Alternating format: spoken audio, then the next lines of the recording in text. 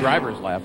That's the Mazda RX-7 of David Murray and Lloyd. GTS2 のトップ争い続いています。Oh, hey, looks like he's going to have another go. He's going to turn one there. Sun coming out now, so thoughts of rain hopefully gone away for a bit. But when the sun comes out, you got to worry about the tires. Whoa! That's the Ferrari. Jeremy Dale が突っ込みました。 And that's Dale. Jeremy Dale. これは激しいクラッシュです。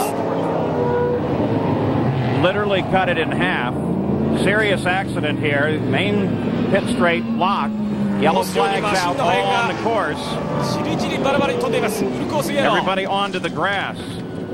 And the question now will be whether or not there should be a red flag, and I'm not so sure that would be accurate. Checking drivers to make sure they're okay. Red flag comes out, so they are going to stop the run here. Thank goodness for that. We can see movement in that car. Barbazza, the car cut in half.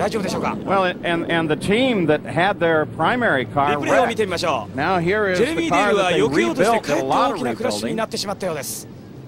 Oh, we've got two Somebody cars. got into it over on the left edge there. There's two cars crashed on the left, which made Barbazza spin, and Jeremy Dale was moving away from the two cars that he could see on his left.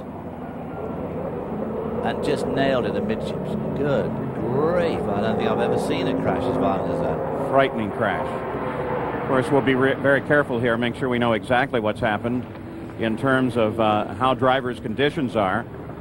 They do have a magnificent medical response team. Actually, of course, it was two doctors on board. One of them, Jay Phelan, who is an expert at auto racing, and of course, one of the drivers licensed to drive a high-speed car, one of the doctors.